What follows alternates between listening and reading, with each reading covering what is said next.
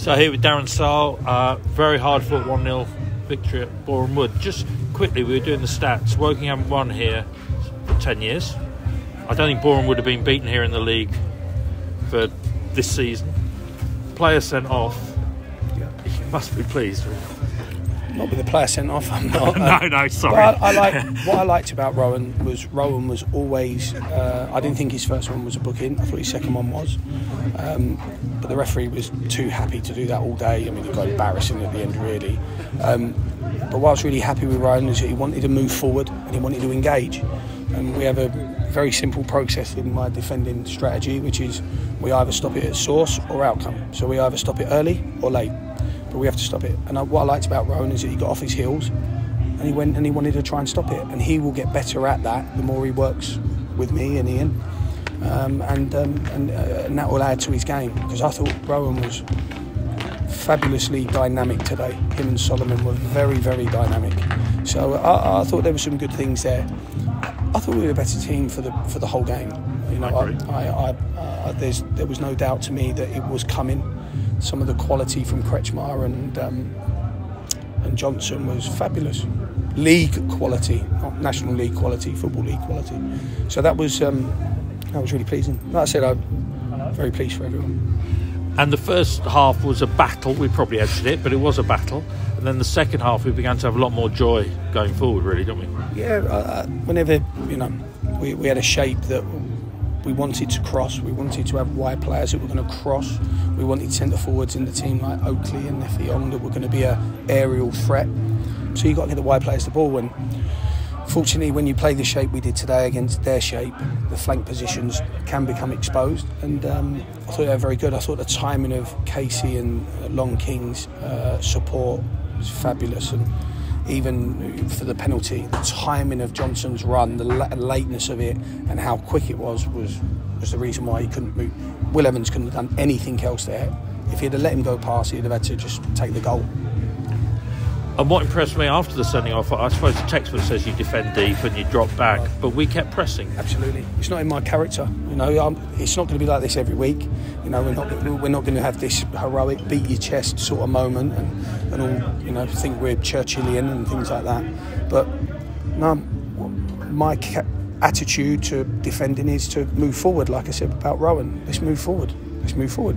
Players are paid to tackle. It's part of football.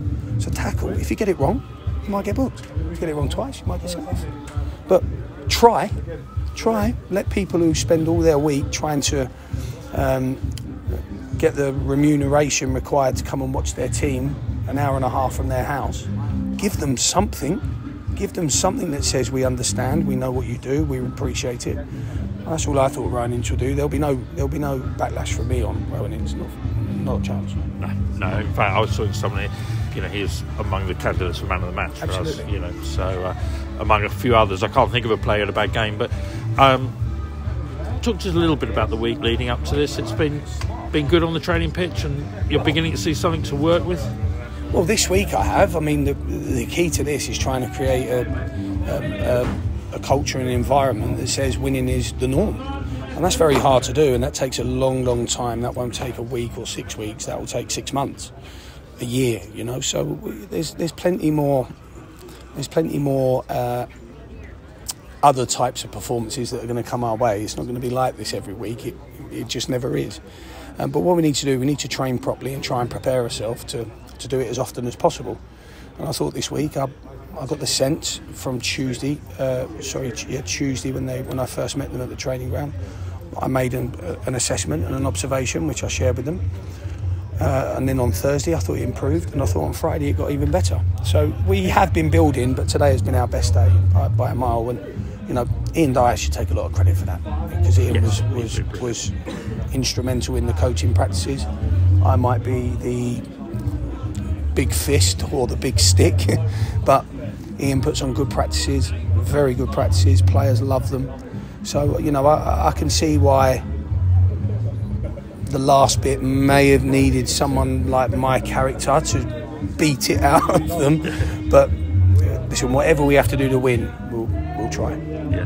And finally, you've got a few weeks now, a few more games just to sort of, I suppose, assess and then then it's a big close season. Yeah, decision time. Yeah, absolutely. Look, the one thing I don't want to do, and I never do, and I've shown this with the way I've inherited staff, is that I'd never like big turnovers. It's not my thing to start completely again from scratch.